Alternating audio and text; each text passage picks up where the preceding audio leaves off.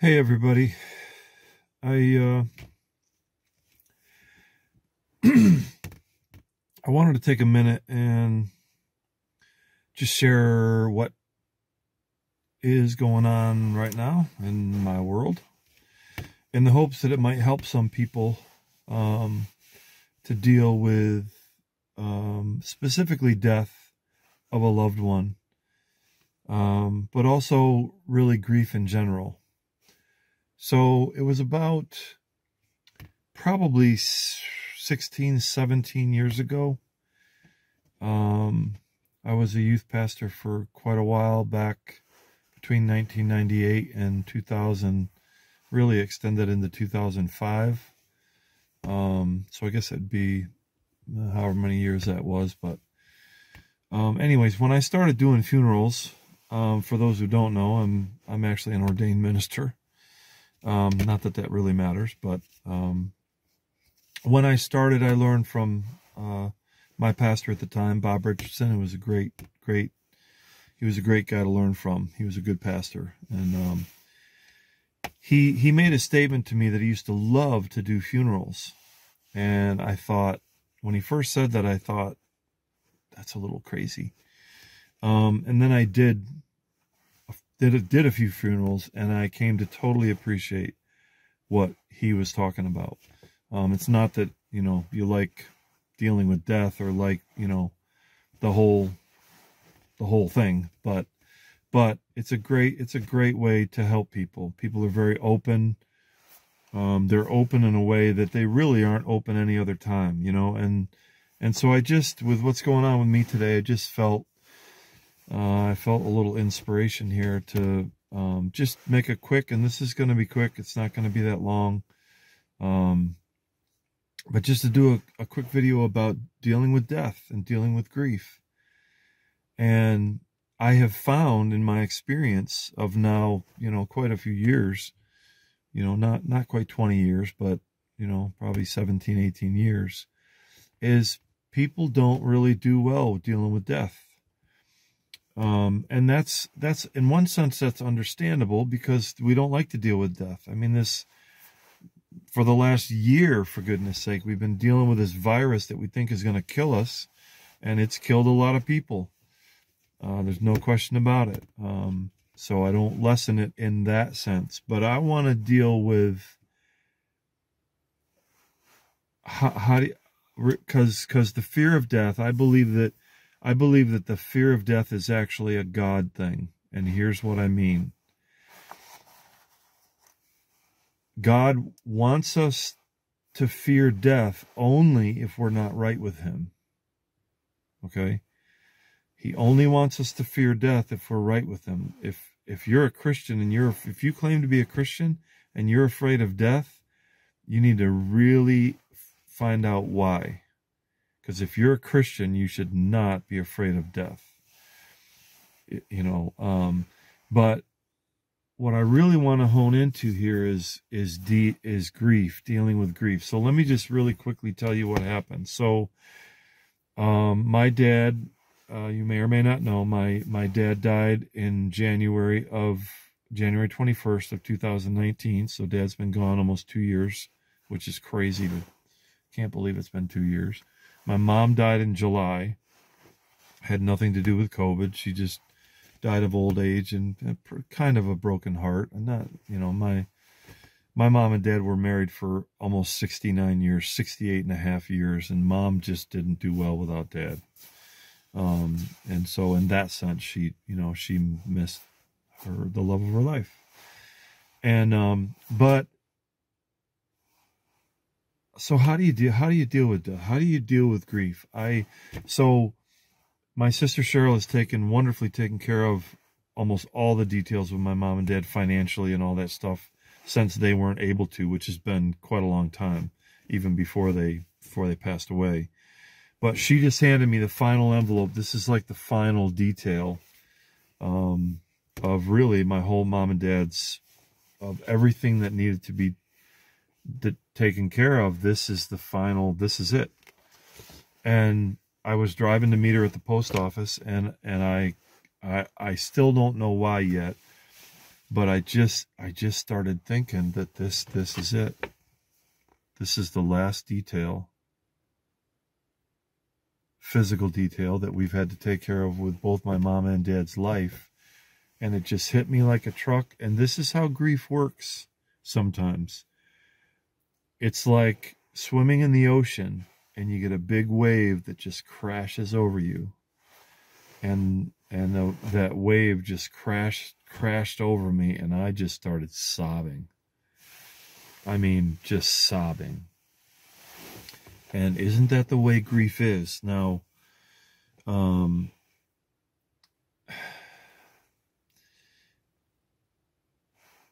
me encourage you, okay?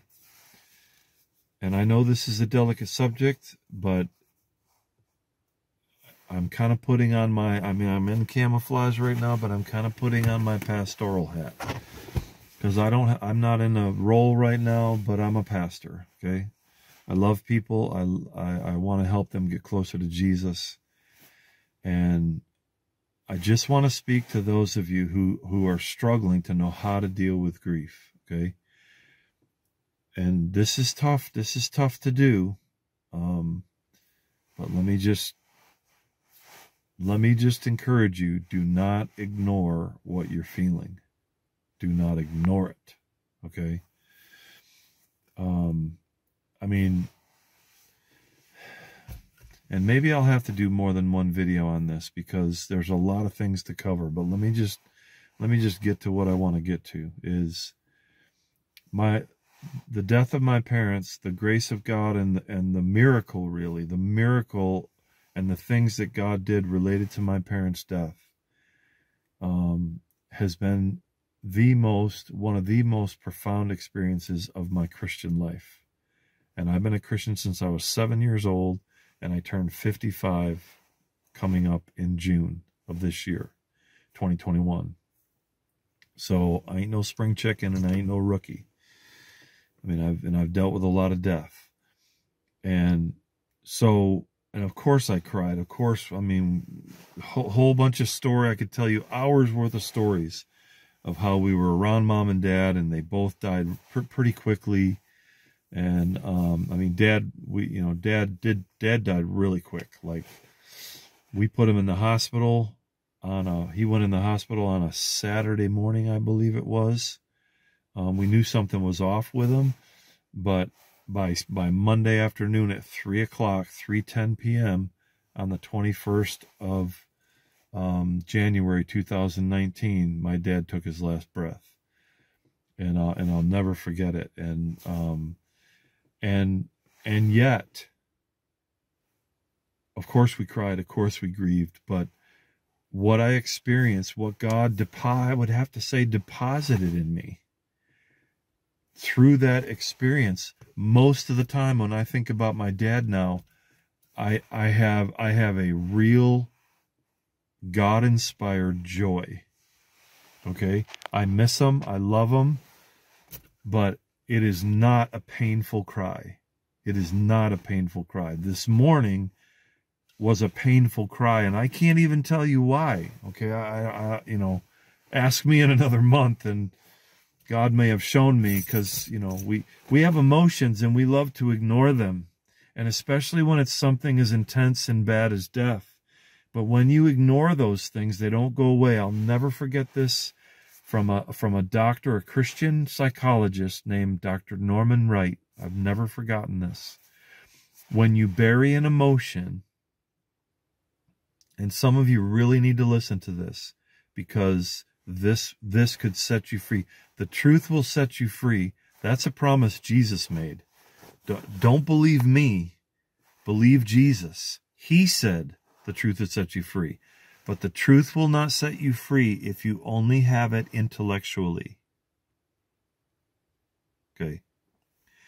The truth will set you free if you open your heart by faith and you believe what God has said or is speaking to you. So the truth is not a magic bullet. Jesus said, if you hold to what I taught, then you'll know the truth, and the truth will set you free. And that's an ongoing work in a Christian's life. Okay? So if you find yourself overwhelmed with grief, and it may not be just related to death or to losing someone.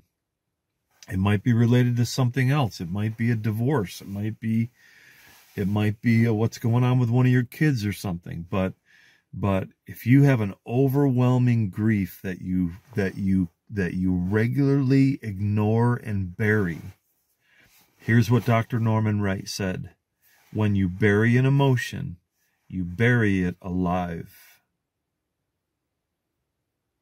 When you bury an emotion, you bury it alive. Okay? Now, some Christians, even some people would argue with that and disagree with that.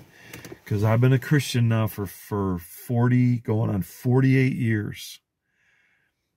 And the church, generally speaking, has a whole lot of misconceptions about emotion. Okay? And so I just want to encourage you. I just want to speak a minute for those who are dealing with overwhelming grief or sorrow, whether it's related to the death of someone or something else. If you ignore that thing and it's not changing, God is trying, what he's really trying to do is he's trying to get some truth in your heart. You know, we feel what we believe. Our emotions come from our heart, not our head. We can govern, our mind can ignore, our mind can ignore what's going on in our heart, which is I'm talking not the muscle in your chest. I'm talking the core of who you are, the heart, your spiritual heart. You know, we in the church, we're not good at helping people deal with emotional stuff. And so I want to encourage you, and let me say it this way. There is a promise, there is something that God would offer to you from his word. It's already in there, okay? That if you would embrace it by faith, okay? If you would open your heart up to it, whatever that may be, ask the Lord, what is it? God, what do I need here? What do I need? God does not want us to carry around a heavy burden of grief. Okay? So if your grief is like carrying a backpack full of rocks, that it's going to wear you out, man. It's going to wear you out. There is a promise. There is, I'll tell you, and I mean, I could sit here for hours, and I am not kidding, and I'm not exaggerating. I could sit here for hours, and I could tell you of all of the things that the Lord has healed me from, and how he does it is the truth in our hearts. David said it this way: you desire truth in our inmost being. Okay? And as a believer, we do grieve, but we don't grieve without hope. So if you're a believer and you're dealing with a situation related to grief and it just is so heavy and hard, I have to ask you, where is the hope in your grief? Where is the hope in your grief? We do grieve. There's nothing wrong with crying. I mean, today, who would have known? My sister hands me, you know, and I'm not, it doesn't matter what it is. It's not important for this, but this is the last detail she needed to give to each of us kids related to my dad. And while I'm driving up there, it hits me and I start sobbing. And I forget if I said this, forgive me, I'm over 50 now. Grieving is like swimming in the ocean. I said it. And waves just crash over you. I don't know why I started sobbing. I don't know why. But I know what to do with it. And I know where to go with it.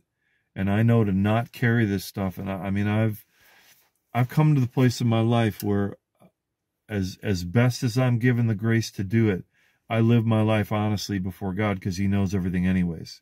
So why would you try to hide something from somebody who knows everything? It's actually foolish when you think about it. It's foolish. But we do it all the time as Christians. So I just throw that out there. Jesus can bring peace to any internal storm. And I'm telling you that from experience. He can bring peace to any internal storm if you will let him. And if you will offer him that grief and you will ask him for what you need. I mean, you can even ask that, Lord, well, I need peace here. And it doesn't mean you won't grieve, but there should be hope. Should be hope. So that's to my Christians. And then one I want to end this with talking to anybody who's watching this. You may not be a Christian, okay?